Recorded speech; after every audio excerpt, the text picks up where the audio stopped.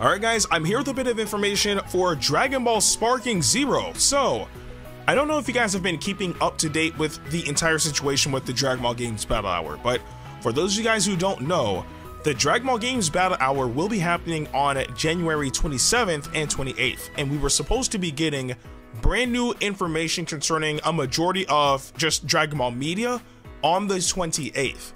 But the downside was that the Dragon Ball Games Battle Hour will not be streamed this year at all. I think there will be a stream for the Dragon Ball Fighters tournament that'll be happening, but apart from that, there will be no live events for the Dragon Ball Games Battle Hour this year. Do I think that's a good idea? No, but unfortunately that is the case.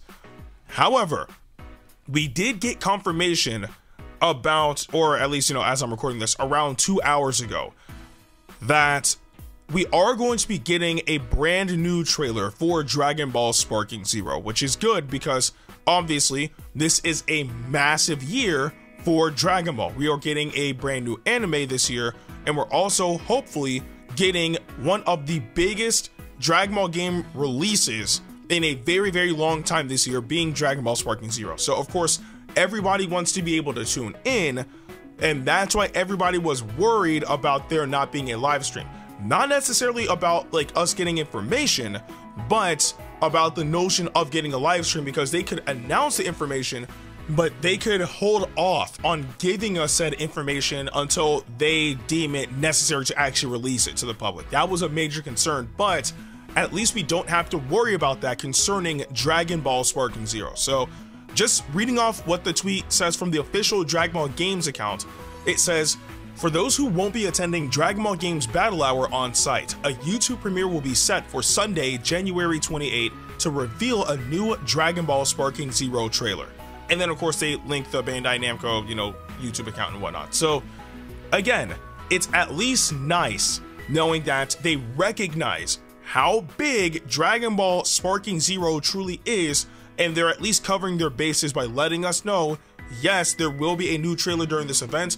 Yes, you will see it on the same day. So that way, everybody can kind of just relax, right?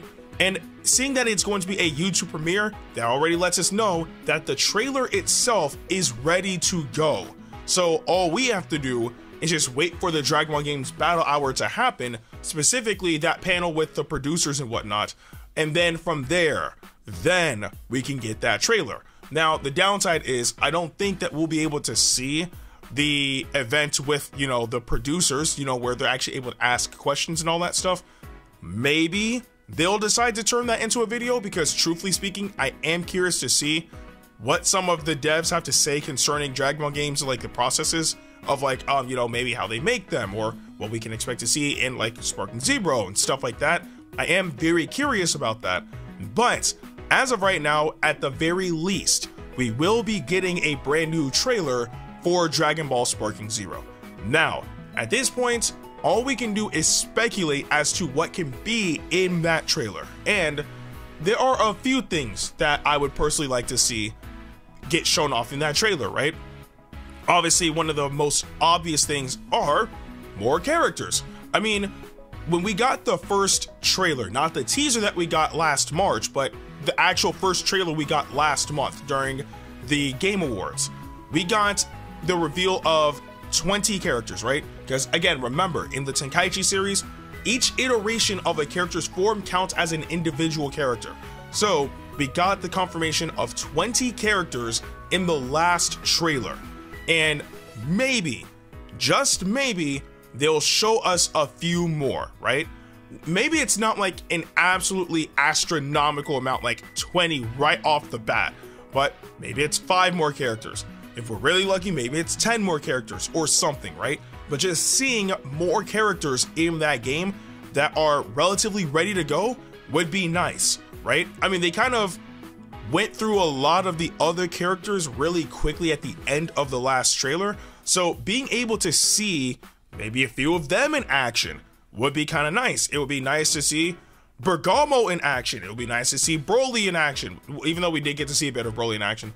It'd be nice to see Jiren in action, Trunks, and all the other characters that they showed. But primarily, what I would like to see are characters in action that were not in the Tenkaichi series beforehand, and that's primarily going to be the Dragon Ball Super characters. So I know it showed what, Piccolo, Yamcha, Tien, Trunks, etc., right?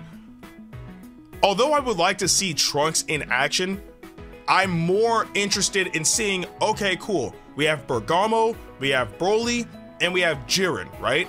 Alongside a few other characters as well.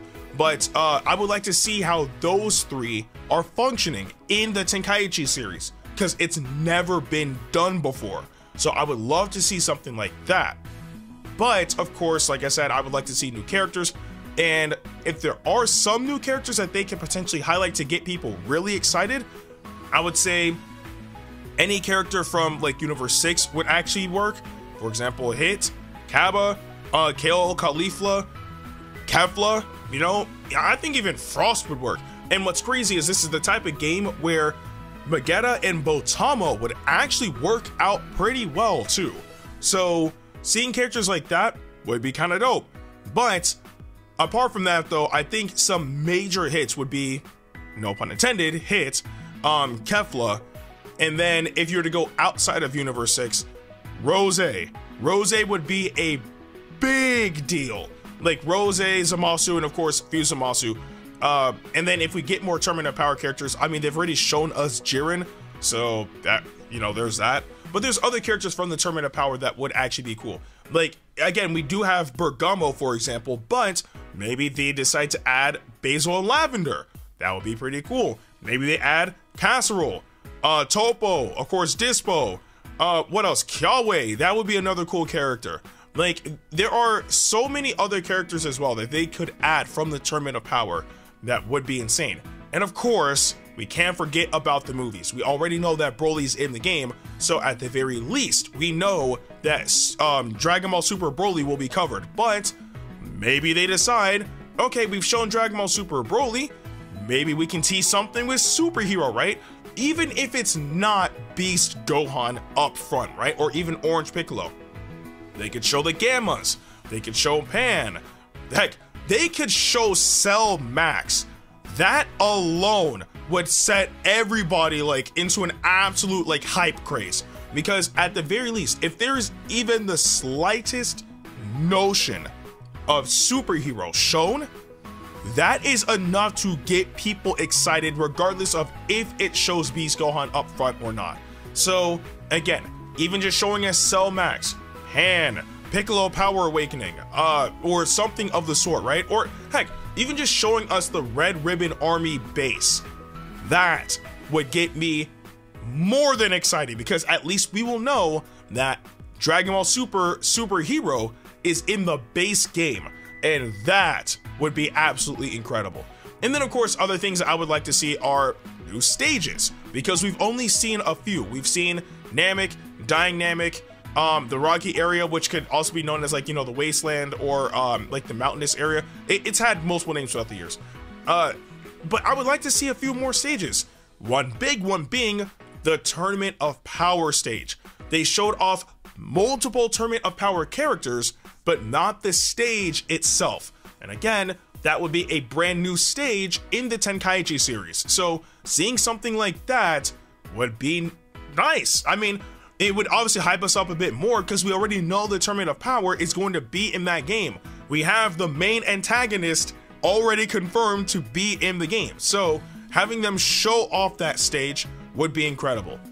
And then of course, we can talk about characters, we can talk about stages, but I would assume that one of the most important things that they could do is give us at least a release window. That's it. If they don't want to give us a release date, that's fine. Like, hopefully, as long as they give us a release window.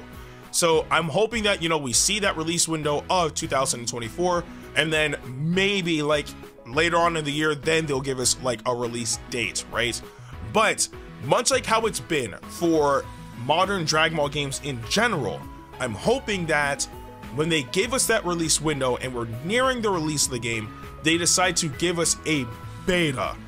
I think that's probably one of the most important things that they can do to really solidify the hype for this game, because if you guys don't know, Dragon Ball Xenoverse 1, Dragon Ball Xenoverse 2, and Dragon Ball FighterZ all had betas, especially Dragon Ball FighterZ. Dragon Ball FighterZ had plenty of betas, but modern Dragon Ball games that have some sort of online multiplayer have had a beta. I think the only exception, because it really wouldn't make sense for it to have one, would have been Super Dragon Ball Heroes World Mission. That game did not have a beta, and it doesn't make sense for it to have a beta. But all the other games in modern time anyway did have a beta, being the Xenoverse series and Dragon Ball FighterZ. So if Dragon Ball Sparking Zero, another online multiplayer Dragon Ball game, didn't have that, that would actually blow my mind. Heck, and it just popped in my head, another game that had a beta was Dragon Ball The Breakers. That game is solely online, but it had a few betas as well. So I'm hoping that we just get more heavy hitting information come January 28th concerning Dragon Ball Sparking Zero, because we're all excited for the game, and this is their opportunity to show us the big information, because it's the Dragon Ball Games Battle Hour. That's the entire point of the event. So, but either way, I'm pretty sure it's going to be super exciting. I'm hyped for it. You guys should be too. But I do want to know what you guys think about all of this information in the comment section below, as well as what you guys are expecting to see in that trailer. But with that being said, I'm Ndukauba. Like, share, and subscribe, and I'll see you guys in the next video.